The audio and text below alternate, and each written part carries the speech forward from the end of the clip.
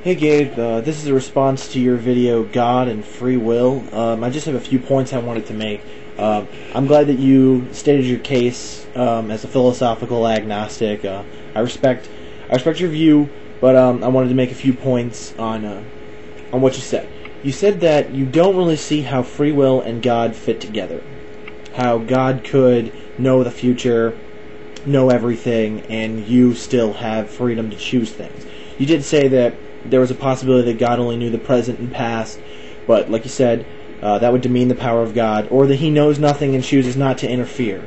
Well, depending on the God you're talking about, if you're talking about the God of Christianity, or the God of, or the Jewish God, or even the Islamic God, that God is all-knowing. At least as far as I know with Islam. I'm a Christian, so my God is all-knowing. He knows past, present, and future. See, the way that free will works with God is that God wrote the beginning of the book and the end of the book and knows everything that's going to happen throughout the book, but He did not write it.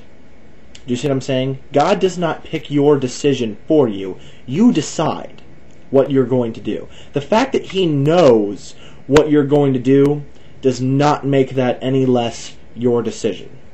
You see what I'm saying? I'll illustrate this for you. Say, I know you. I know you 100%. I know every aspect of you. I know exactly how you work and how you think. And you and me are standing in a room with 3 doors. And I know, because I know you, which door you're going to go through. Say there's a door on the left, door on the right, door in the middle. And I know for a fact that you're going to go through that middle door because I know how you work. Now, just because I know what door you're going to go through, and there's nothing you can do to change it because I know for a fact that is the door you are going to go through, you still choose to go through that door. It is still your choice to go through it. Do you see what I'm saying? You have free will to choose. God just knows what that choice is. Do you see how that kind of works?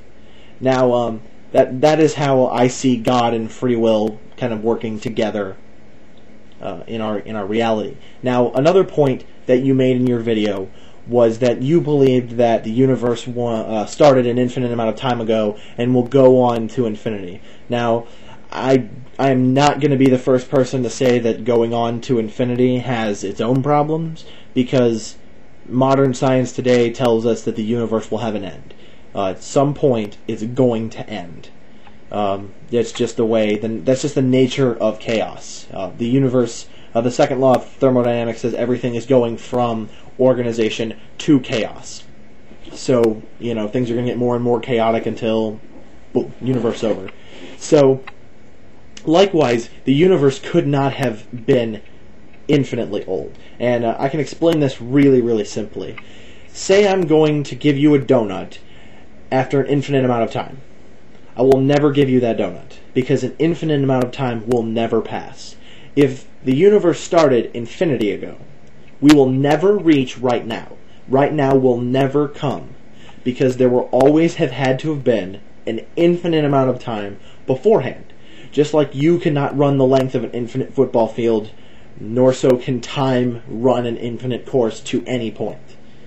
As far as I know, that's how infinity works.